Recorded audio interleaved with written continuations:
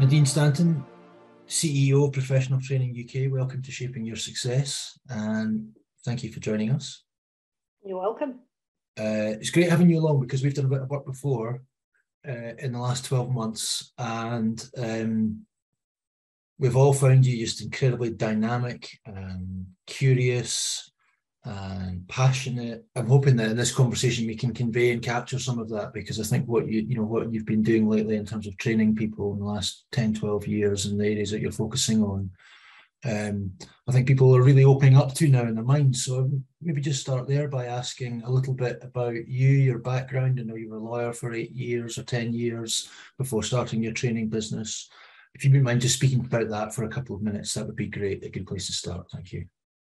Yeah, you're welcome. So, I've been, I started off my career as a lawyer, doing corporate M&A, private equity type stuff for a number of years. So that was really interesting. And I found what I really enjoyed about that was actually the development side of the people more than the paperwork. And I think that's probably what got me into training in the first place. So I moved into training from there. And I worked for a couple of organisations, the University of Law and BPP. At BPP, I was head of training, so I used to sort of teach all the young lawyers who were coming in to try and teach. So we ran all those programmes and the conferences and all that kind of stuff. So I was head of training and had a team of 32, I think it was. And then 12 years ago, I set up Professional Training UK Limited. And I was on a bit of a mission.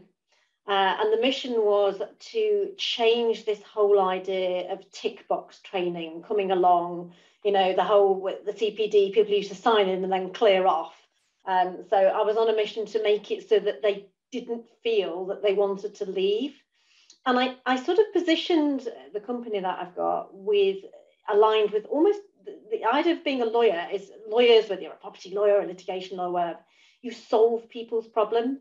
And I wanted training to do exactly the same. So, all the stuff we have at Professional Training is all around the sort of soft skills. We don't train on substantive law. It's all the areas surrounding being a lawyer. So every session that the whole of my team run now, and they're all experienced coaches and trainers and have got a legal background. So that gives them the sort of wires, well, we've kind of been you, which I think is quite important. But we sort of start every session with not just here's the topic, but here's the topic. And first of all, what is it you actually want to know? What do you struggle with? So we start with that. And then right at the end, and it's very much about the behaviour change after the training session, it's about what are you actually going to do? And that model allows us to really get under the skin of those delegates and find out what their issues are to be able to help them, because a generic training course with a generic set of slides and a generic set of sort of exercises we can all go to, but we try to get those people engaged, whether it's on Zoom or whether it's in the room. So that's kind of where I've ended up where I am today. And actually somebody said to me the other day, what's your role? And you called me chief operating or chief executive officer, and actually I think I'm chief energy officer. So I try and pump a bit of energy into people to feel committed to go and do this stuff. So yeah, we're really enjoying it. Why should lawyers, solicitors be focusing on these skills? What are the benefits above and beyond retaining talented people in your team? I think people that are drawn to our profession, they have naturally and fundamentally a love of learning. And I think because they've got that love of learning, we also crave development in ourselves, and it's actually quite personally satisfying when you get that light bulb moment, or you get that, I'm doing that and I shouldn't be doing that, or I need to do more of that because that's working. And I think that in terms of job satisfaction really, really helps, because yes, lawyers go into the profession because they want to help clients, they want to do the right thing by people, they want to solve problems. But as part of that, you don't want to get to a hedge almost in terms of your own development. What we try and do with training is say, look, there's all these fields out there that you could be looking at and working on and doing. And I think to most of us crave feedback on ourselves. You don't get that normally on a Zoom call, a Teams call, working with a client. So to have that, either an outsider looking in or to have those own insights or to spot those blind spots that we all have about ourselves, I think is really, really quite empowering and is quite motivating. And I think people that are attracted to the law, for example, as a profession, they like to be challenged and they like to keep moving and pressing and so on. And, you know, I mean, I'm in my 50s now, and as a CEO and having done all these training courses for 20 odd years, you'd think, wouldn't you? I've been on every time management, assertiveness, strategy sessions. I've done them all. There's 50 odd sessions, every single one in some guise or another. But nearly every time I work with the team, I learn something new, or I think, oh, what a good way to put it. That is brilliant. Love that. So there was a gentleman that I was working with this morning. I won't say his name. And I'm just going to have a look at my notes because I wrote it down. I loved it. And I said, oh, what do you get when you work with someone who is like a coach or, you know, an external? And he said, unpolluted perspective. I really like that. And that's what you're able to bring. And that, for me, with all the hats that I wear as a chief exec, when you see someone facilitating it really well, it's that unpolluted, you know, it's not your wife telling you what to do, or your boss telling you what to do, or your mate who works in the same department. It's someone who's not got that bias, who can sort of, and who sees all these different people and what works and what doesn't work. I think that of itself is quite powerful, and that's for me where the magic happens. Well, you know, it's lovely you should mention that, because one of the key ideas behind Shaping Your Success, and inviting interesting, thought-provoking speakers like you, is that we want lawyers to think and act as entrepreneurial enablers. Yeah. And you can't show that sort of leadership that you're talking about, even leading oneself, much less leading a team, if you don't have some of those bits that you're talking around there, which are the occasional bit of objectivity, a critical friend, an open mind, the ability to self-reflect, and all those things. And so my next question to you be, and again, I hope this doesn't sound loaded in any way, because I don't mean it. Oh, God. One of the things that perhaps we observe in the training team at the society, the CPD team at the society, is that sometimes those people who need training the most think they need it the least. I wonder, is there sometimes, we've already agreed that most listeners are becoming more and more open-minded and more open to this sort of thing. Yeah. But is there something inherent in the profession that makes people slightly, we're not suggesting, as you've said, that you come to a training session as a golden bullet and you can manage every difficult conversation. But I think what you're saying, if I may paraphrase, is if you go away with just 2 or 3 things that really resonate, that is worthwhile. Yeah. And so you can understand that there's a certain amount of cynicism from lawyers and lots of other professions around training. I do get it. So as someone who gets bored easily, this is me, bored easily, impatient, quite bright, likes to be challenged, most things I'm thinking, this is a complete and utter waste of time. I've got chargeable hours to hit. I've got things to do. To me, those particular delegates are all the more of a challenge to make sure and ensure that when they finish that session, they do have a couple of, it doesn't have to be 52, but a couple of valuable points that they think that was a good use of my time. I'm glad I turned up, because you know, you've got to respect that. These are really hugely busy people. I haven't got loads of time to do loads of training, least of all being told stuff they already know. And some of them are pretty good at managing a difficult conversation, are pretty good at being assertive. So you've got to make sure you're trying to push it all the time.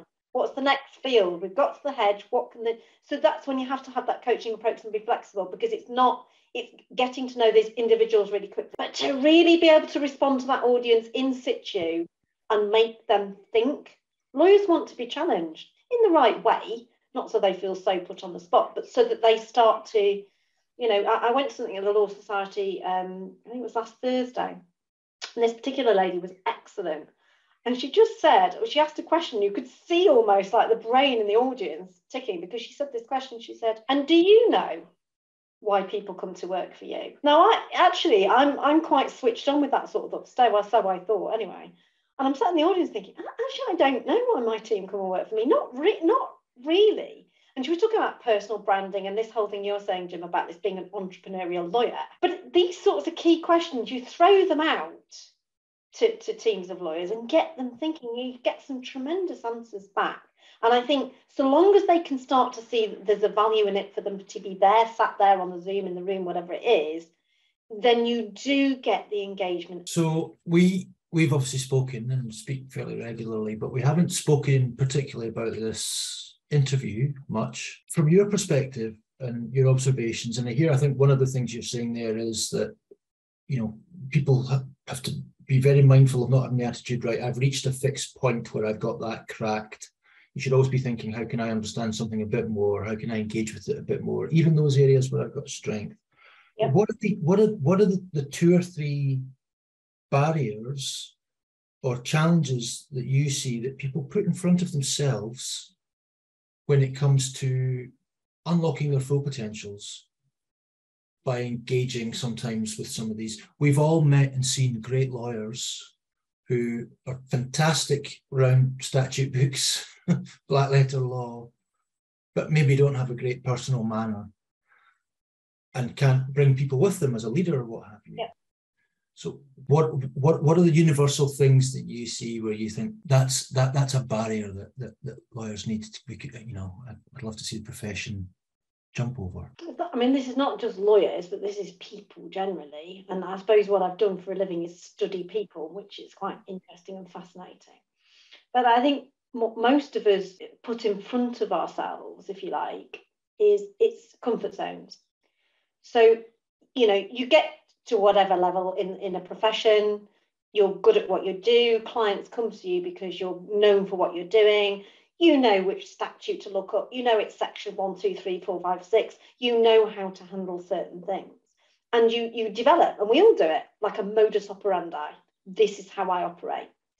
Now, to then start to look at areas of what you bring to the party outside of that, it requires almost a getting worse before you get better, because you're starting to explore new skills. So you're operating outside of your comfort zone. And I'll give you an example. So as I started to grow the business more purposefully, I mean, my sweet spot on Arena is training and coaching people. What is not my sweet spot is having sales calls with different law firms. And to start with, honestly, Jim, I used to feel like it was an interview. I'd be literally, even though I know a reasonable amount about training and coaching because I've done it for such a long time and I'm passionate about it. And I had, and almost my ego was like, oh, I can't believe this. I want to be good at this, but I'm not. But I sort of did it until I realized that actually it's not sales at all. It's just doing what you're always doing, which is engaging with people, seeing if you can help them and finding a workable solution. And I had to get out of my own head as to what it was that I thought I was doing. So going back to your original question, I think this development piece with lawyers is all about, they almost don't want to expose themselves to not being quite as good at a certain thing, whether it be, you know, some lawyers who might be brilliant at the sort of statute or the appendix or the, you know, all that kind of stuff. And then when it comes to, would you like to give a talk to the Law Society of Scotland on that? And think, oh my, no, because that's not, no, it's not what I do. There's an equation, isn't there, Jim, I think, anyway. Doing first, then comes the confidence. It's never, I'll wait till I'm confident, then I'll do. It's always that way round. And how I've progressed in all the various things that I've done, you know, some of it budget and Scarpa, some of it's worked brilliantly, whatever, is I allow myself, for the most part, I sometimes talk about it, but to go through that journey of not being that good at it and feeling, you know, it hits the ego a bit. God, I want to be good at this. I'm not that good at that. And so I think that's the biggest one that I see. So just on that, I've got a question because I've noted down that what you're saying is you've got to put your ego aside to some degree. And I think for all of us at all times, it's good to try and crush our egos as much as possible. And that's true. But the other bit that you said there that I'm really interested about and just want to ask you a little bit about is that word sales, right? Because like you, working in the legal profession, I've definitely picked up on a sense that sales is a bit of a word that, I don't know, it just has a bit of a connotation for whatever reason. And whether you call it business development or marketing or whatever, but it's in sales. And of course, the blunt truth is we're all buying, we're all selling all the time. And effectively, we're all really in sales. When we think about it, you spoke earlier about the billable hour, which of course, for some firms is the key driver in their firm. What would you say to those people, including me, maybe including you too, from what you said about wrestling with the idea that I'm in sales and I've got to go out there and I have to sell? I can remember the crystallizing moment for me of how I improved at sales, and it was there. Someone said to me, "Do you like being sold to?" I was like, "Oh God, no." Right, and I would say that's most lawyers. If you ask most lawyers, "Do you like being sold to?" Unless if you said to my husband, "Do you like being sold the next Porsche or whatever?" I'm sure, or most of us don't like being sold to. So then I thought to myself, right, well, if I don't like being sold to, presumably most other people don't either. So stop selling. So now I don't sell at all. I just help. And you talked about my social media. How that came about really is because as the pandemic locked us all down, I couldn't put on my dress and high heels and go visit people. So I had to switch my mindset into, well, you can't do that. So what can you do? So I learned a little bit about social media. I'm certainly no expert at it at all, but it was a way to try and make my presence felt in a way I wasn't able to do. And that of itself is sort of selling, but it's not really. What I try and do is put posts out that people might find valuable, interesting, sometimes thought-provoking things that have come up as a result of working with some of our clients, certain issues that have come up, that how are we wrestling with it, what are we doing? And for me that's been quite useful, and that engages people, and it feels less like sales because it just feels like you're able in an environment where over the last 2 years we haven't seen each other as much to be able to connect with people. What you said there, I stopped thinking about it as sales and just sort of viewing it as helping. What a great way to look at it, what a great lens to look at it through. So that's probably a nice and useful segue for me to say thank you for a fantastic conversation this afternoon. You're welcome. So thank you, Nadine Stanton, and congratulations on winning the CEO award. Was it CEO of the Year 2022? Yeah, thank you very much. Very well deserved. So thank you. Look forward to seeing you very soon.